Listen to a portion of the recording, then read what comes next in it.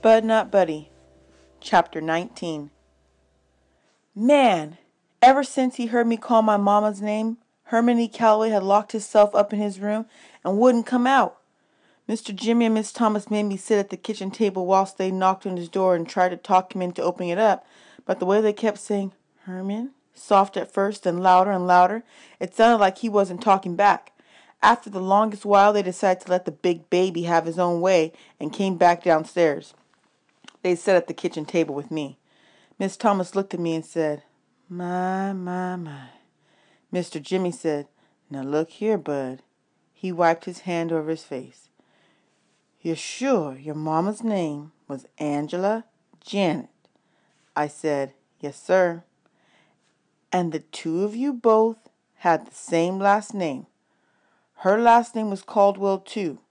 "She never said nothing about being no Calloway?" I spelt it out for him. "No, sir. Her name was Caldwell. Caldwell.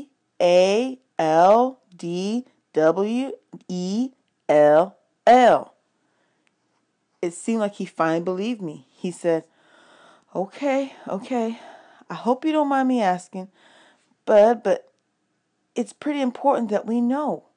How did your mama pass? And how long ago was it?" Pass was just like gone. It was another one of those words grown folks use instead of dead. I said, "I was 6 years old when it happened, sir. I don't know why. She was too sick to go to work for 6 days in a row. Then one morning I went into her room and she was dead. But she didn't suffer or nothing. It happened real quick. She didn't even have time to close her eyes. She didn't look like it hurt or nothing." Miss Thomas reached across the table and touched my arm. She said, "I'm sure it didn't, Bud. I'm sure it was very peaceful for her." Mr. Jimmy said, "When she was living, Bud, God rest her soul, what did your mama look like?" This was another strange question, but before I could answer, Miss Thomas said, "James, what are you insinuating? I knew there was something familiar about this boy. I don't know how I missed it before, but look at Bud's eyes. You have to ask if this is Herman's grandchild?" Mr. Jimmy said, "Now hold on, Grace. I'm just trying to ask the questions I know Herman asked if he could. Ain't a thing wrong with being certain before we jump to any conclusions.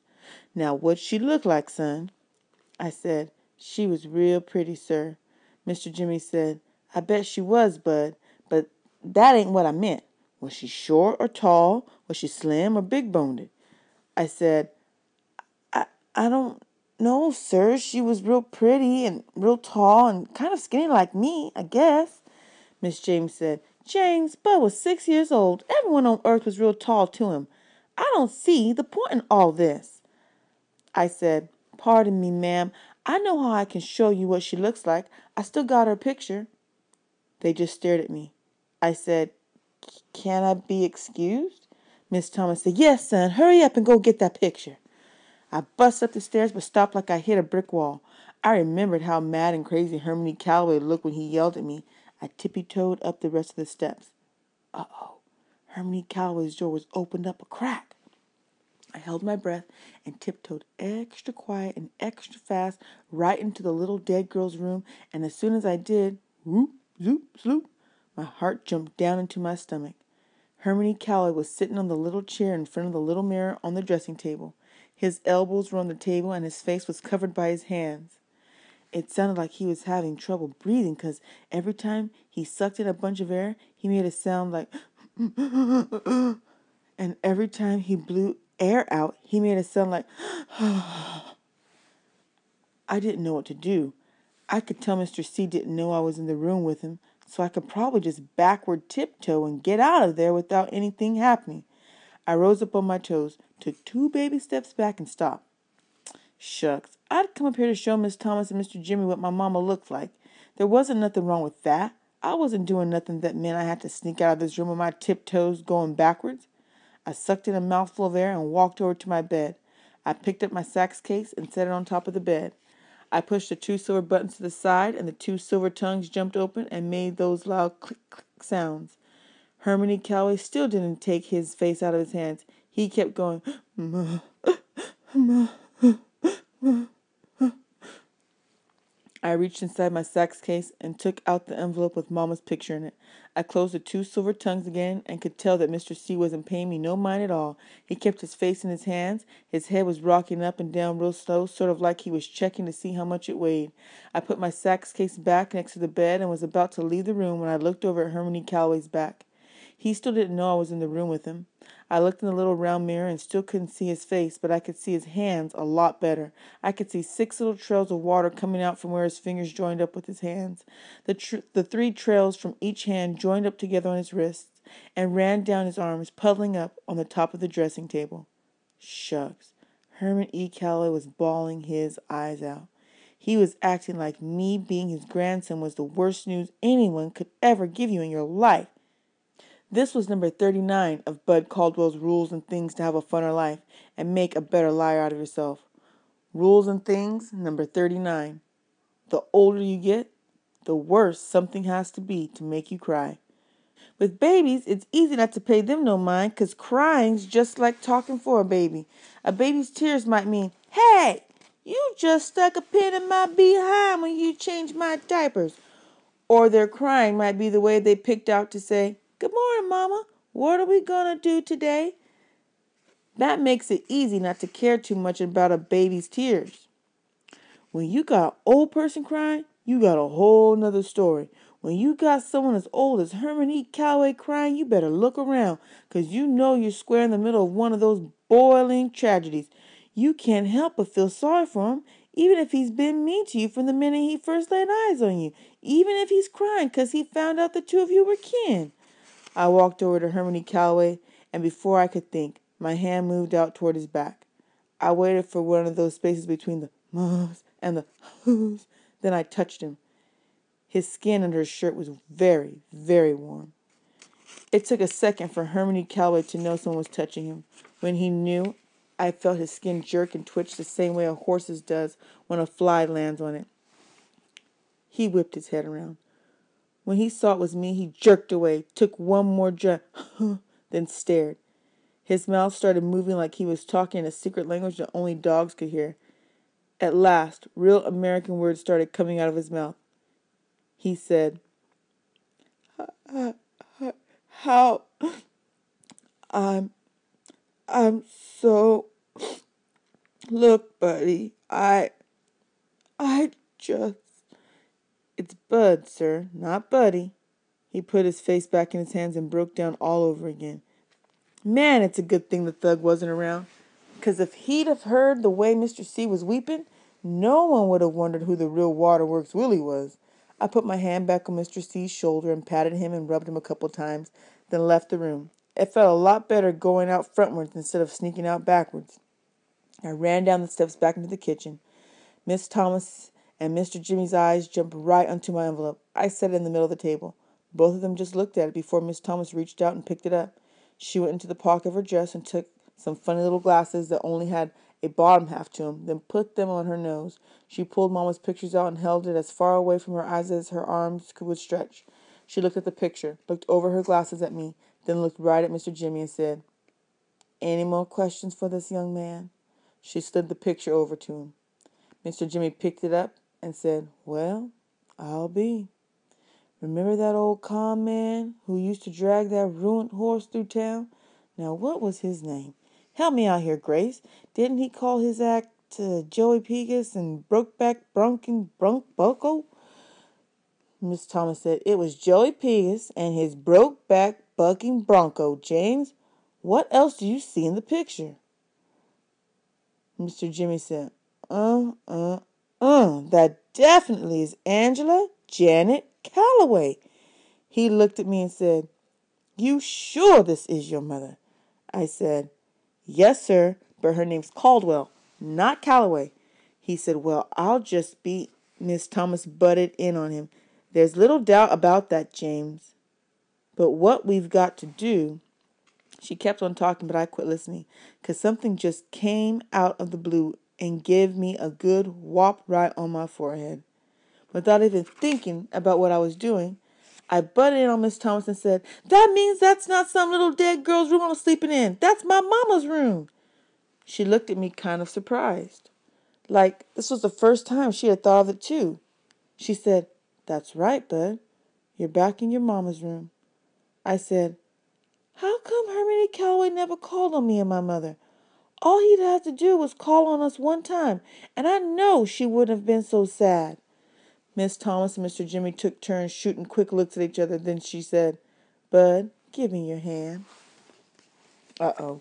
Pretty soon I'd have to come up with the rules and things about when Miss Thomas holds your hand. She stretched her arm across the table, and I held on to her fingers. "Bud," she said, excuse me, your granddad didn't know anything about you. No one knew where your mother had gone." Mr. Jimmy said, "That's right, son. She just up and run off one day. I mean, we all knew Herman was hard on her, but it wasn't like it was nothing personal. He was hard on everybody. I used to tell him all the time to slack off some on the girl, to go easy.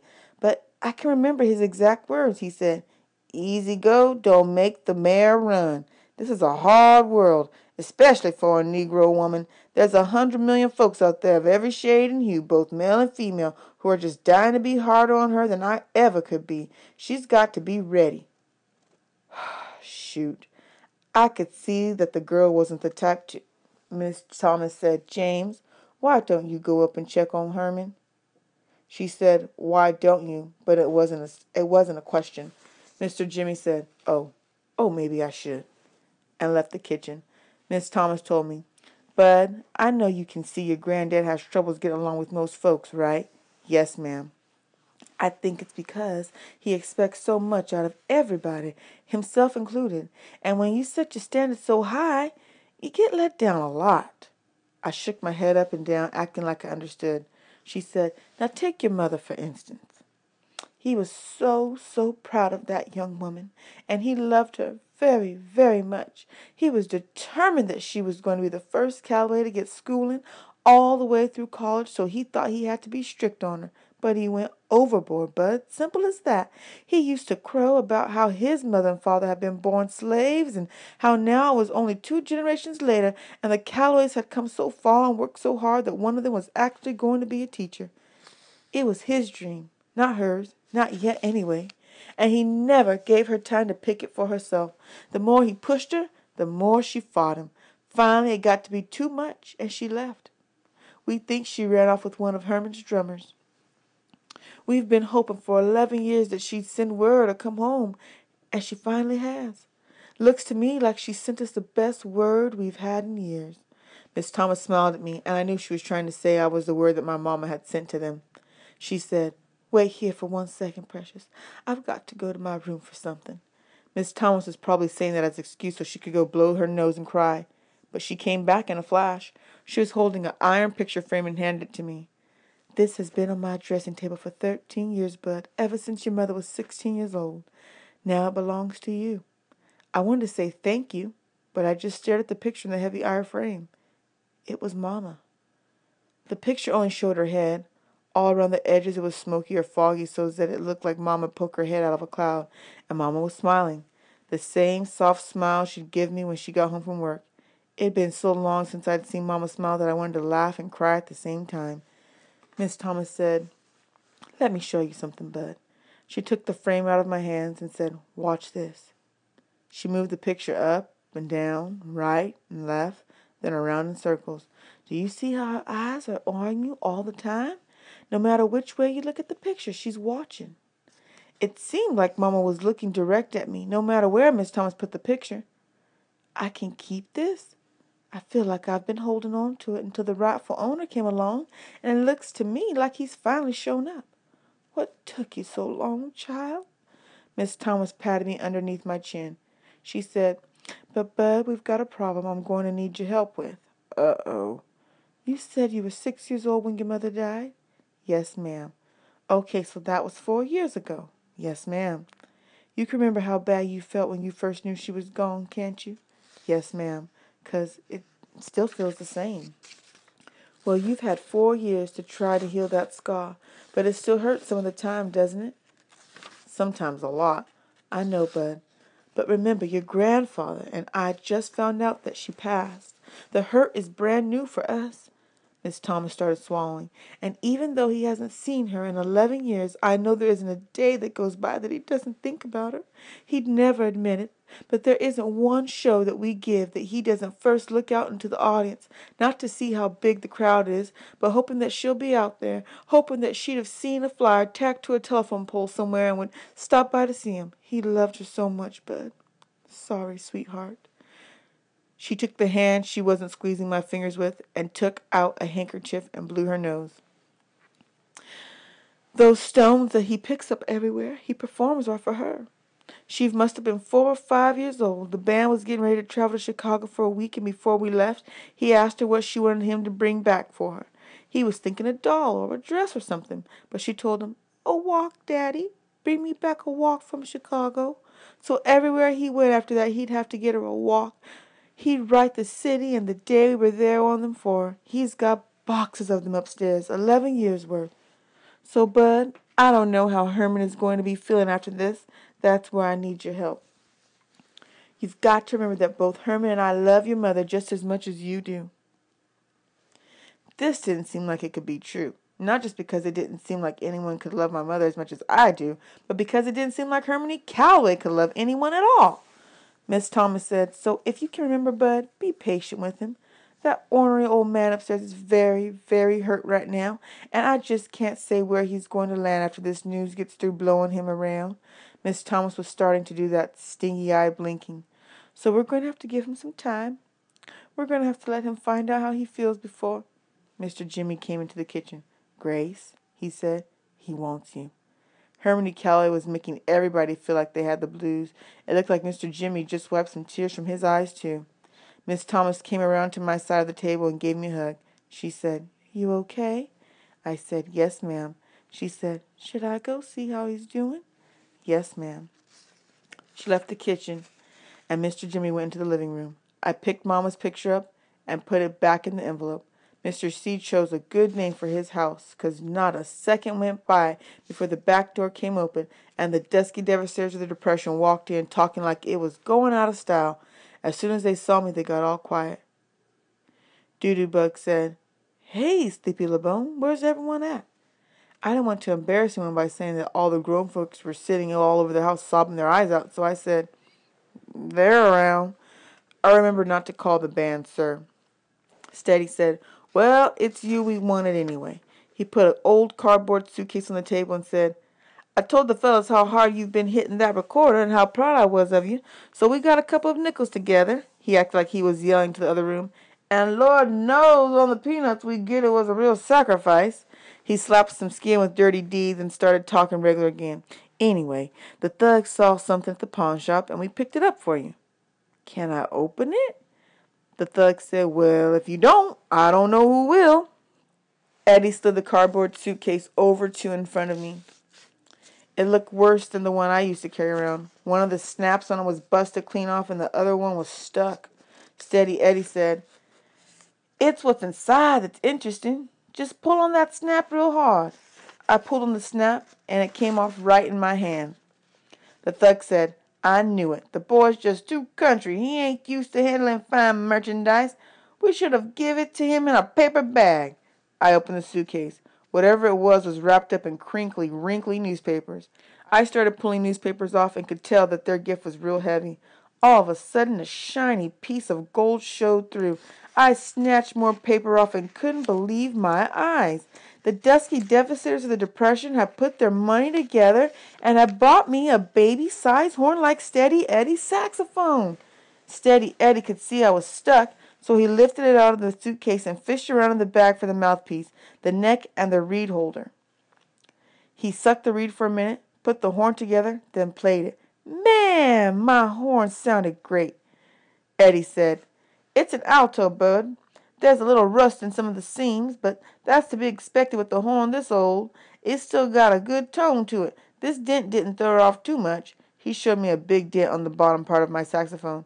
"I repadded, refelted, and resprung it. The rest is up to you." He reached in his pocket and took out a can that said Brasso on the side. "Get you a rag and shine her up. A man should polish his own horn." I looked at my bandmates and said, thank you very, very much. I'll practice on this so much that I'll be as good as you guys are in about 3 weeks. Doodoo said, "Oh, now that's cold." I said, "Really, I will." The band laughed, so I did too. Eddie said, "Well, Mr. LeBeau, I'll tell you what. Since you're so hot to get in this band, I'd better get you started on your lessons right away." He pulled a big silver watch that was tied up to a long chain out of his pocket and said, "I'm going by Tyler's for a while now, but I'll be back around 7. If you've got your axe polished up by then, I'll bring some sheet music along and we can get started. Sound good?" His toothpick jumped with each word. "Sounds great, Steady." Eddie took the strap off his neck and handed it to me. I put it on, and Eddie handed me my saxophone for the very first time. It was the perfect weight. I said, "Can I be excused?" Dirty D said, "What, you ain't going to blow us some notes? We want to hear what you got, Mr. 3 weeks from now." I said, "I'll let you hear me in 3 weeks when we're all on the stage together." They laughed again, and the thug said, "I'm going to let you in on something, Sleepy LeBone. There's certain members of this band that you will be out playing in 3 weeks, but it's going to take you a whole lot longer to top me. On the real tip, it's going to take you at least 10 years before you'll be able to even hold my drumsticks." Steady Eddie said, "Yeah, and that's about 9 years and 10 months longer than you'll be with the band, Thug." The thug said, "Oh, man, you ain't got to start that up again. You got to let me know what you heard." I said, "Can I be excused?" Eddie said, "Go ahead on, Sleepy LeBone. I'll be back." I told my bandmates, "Thank you again. Thank you very much." The thug said, "Nothing to it, little man." Dirty Deed said, "Now don't let that horn whip you, son." Duty Bug said, "Our pleasure, Sleepy." Steady Eddie said, "Man, get out of here." I picked up both of Mama's pictures, my horn, and the can of Brasso and ran up the stairs. When I got upstairs, I saw that Herman E. Calloway's door was still open a crack. Miss Thomas's door was closed now, and I could hear the two of them in her room talking real soft to each other. I could have stood outside the door and listened if I wanted to, but that would have been rude. Besides, I didn't know for sure how long it would take me to polish up my new horn. I went into my mother's room and put my axe on the bed that Mama used to sleep in when she was a little girl. I put her smiling picture on the dressing table, then reached under her bed and pulled my sax case out again. I snapped the 2 silver snaps and started taking out all of my things. I took my old blanket out and remade my bed with it. I wasn't going to need to carry it around with me anymore. I opened the tobacco pouch and took out the rock that said Flint on it and set it on the bed. I took the pouch and the flyers and walked down the hall to Hermione Calloway's room. Even though I could still hear him and Miss Thomas talking and boo-hooing in her room, I knocked on his door anyway. When no one answered, I opened it. He had one of those dressing tables with a mirror stuck on the back of it, too, so I walked real quick over to it and set the flyers in the bag of 4 rocks down. I got out of his room as fast as I could. Whew! Even though it was me who'd carried them around for all those years, you'd have to be a pretty big liar if you'd said those rocks and flyers really belonged to me. Herman Calloway's name was all over the flyers, and his writing was all over the rocks. Besides, the way he looked so shook up when he saw those rocks for the first time, I figured they meant more to him than they did to me anyway. I went back over to Mama's dressing table and opened the little drawer. I took one of the thumbtacks out and went back to Mama's bed. Next, I took out the envelope that had her picture in it. I took out the picture of her riding the sad, saggy pony.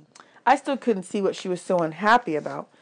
The misbegotten Moon Park looked like somewhere you could have a lot of fun. I poked the thumbtack into the top of Mama's picture and walked to the wall that she'd stuck all the pictures of horses on. I put Mama's right amongst all those ponies and horses she liked so much. I didn't need to carry that doggone picture around. This wasn't how I remembered Mama anyway. Mama was always excited and jumpy, not sad and poky like this little girl. Mama was kind of old when I met her, too. She wasn't young like this picture at all. The picture looked like it belonged. It's strange the way things turn out. Here I'd been carrying Mama around for all this time, and I finally put her somewhere where she wanted to be, back in her own bedroom, back amongst all her horses. I went back to the bed and picked the flint rock up. It was going to be enough. I didn't need those other things with me all the time. I didn't need them to remind me of Mama. I couldn't think about her any more if there were 100 hours in every day and 1,000 days in every week. I couldn't think of my Mama any better than I already do. All I have to do is remember her hand on my forehead when she asked me something like, "Baby, are you sick? Have you got a temperature?" All I have to do is remember Mama let me dry the dishes after she'd washed them. How she used to say no one in the world could dry a plate the way I could. All I have to do is take 2 or 3 deep breaths and think of all the books she read to me at night, and remember that no matter how long it took, she'd read until I went to sleep. Desmond Malone was right. I was carrying Mama inside me, and there wasn't anyone or anything that could take away from that or add to it either. The one rock from Flint would be enough. I set it in my sax case. I picked up my saxophone. It was the most beautiful thing I'd ever seen. I wet the reed the same way I'd seen Steady Eddie do, then clamped it on the mouthpiece. I closed my eyes and counted 10. If after I got to 10, I blew the horn and it sounded pretty good, I knew I'd be playing along with the Dusky Devastators of the Depression in a week or two. If it didn't sound so good, it meant I'd have to practice for a couple of months before I'd be good enough to get on stage with them. 1, 2, 3, 4, 5, 6, 7, 8, 9, 10. I puffed my cheeks and blew as hard as I could. The saxophone only squeaked, squawked, and groaned, then sounded like it was making up words like honk and baloopa. Shucks, maybe I didn't puff my cheeks out right. Maybe I was blowing too hard. I counted again. 1, 2, 3, 4, 5, 6, 7, 8, 9, 10. This time the horn only squeaked, squawked, and groaned.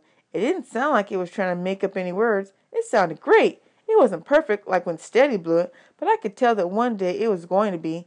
Something told me I could learn how to play this. Something told me that those sounds were more than just bad notes. If you didn't have a real good imagination, you'd probably think those noises were the sounds of some kid blowing a horn for the first time. But I knew better than that. I could tell those squeaks were the squeaks and squawks of one door closing and another one opening. I looked at the picture of Mama that Miss Thomas gave me. Mama was looking right at me with that same soft smile. I know it's stupid to smile back at a picture, but I couldn't help myself. I know it's even stupider to talk to a picture, especially when it hadn't said anything to start a conversation. But I had to say, here we go again, Mama. Only this time, I can't wait. I closed my eyes and began practicing. Shucks. As good as things were going for me now, I'd bet you dollars to donuts that Steady Eddie was going to get here early.